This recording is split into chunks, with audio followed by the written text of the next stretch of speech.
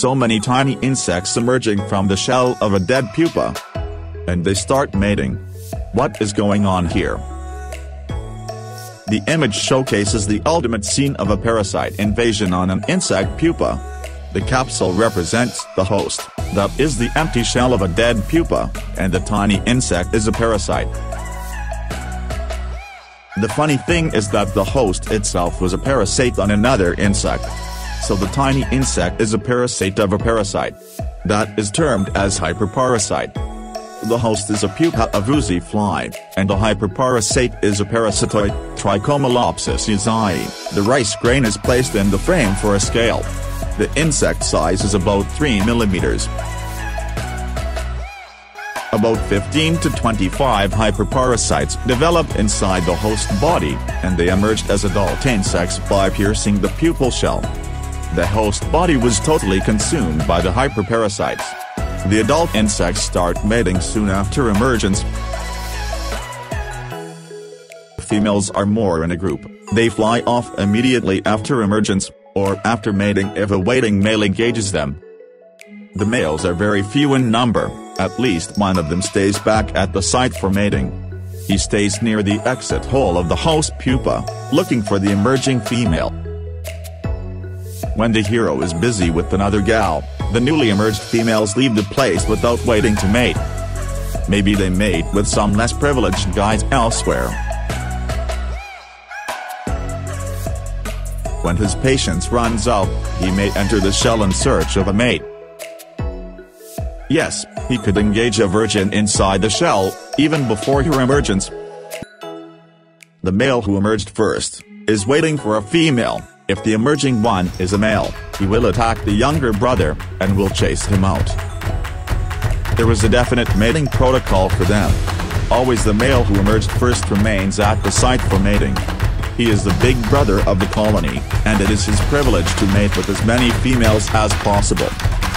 He chases and bites the younger brother, but the younger brother too has the urge. He comes back, but only to be bitten and chased out again. He will not allow one younger brother to remain at his domain. But it is important to know that the younger males do not fight back.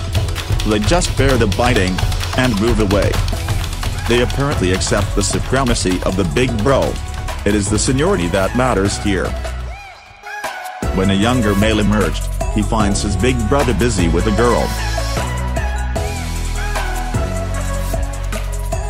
He goes back into the shell in search of a virgin.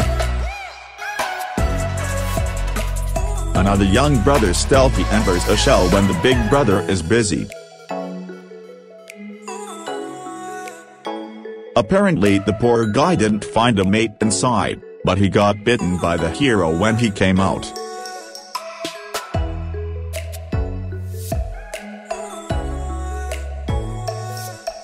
The females leave the place immediately after mating. If at all a tired one stays back, the male pushes her out. Your purpose is over, now leave the place, that is the order.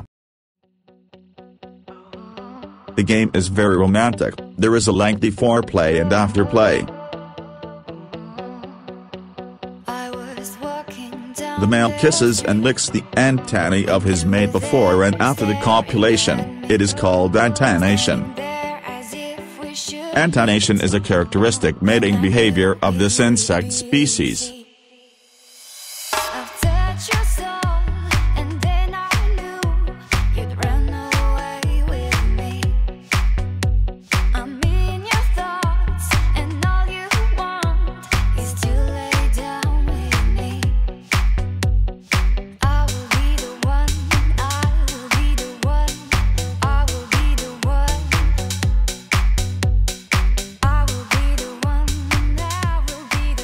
A strange and funny critter indeed. Enemy's enemy is friend. Trichomelopsis is a potential biocontrol agent to combat the oozy medicine silk industry. The research is on, at the Central Sericultural Research and Training Institute, Mysuru, India. If you have not subscribed to this channel, please do it by pressing the subscribe button to get more interesting nature videos.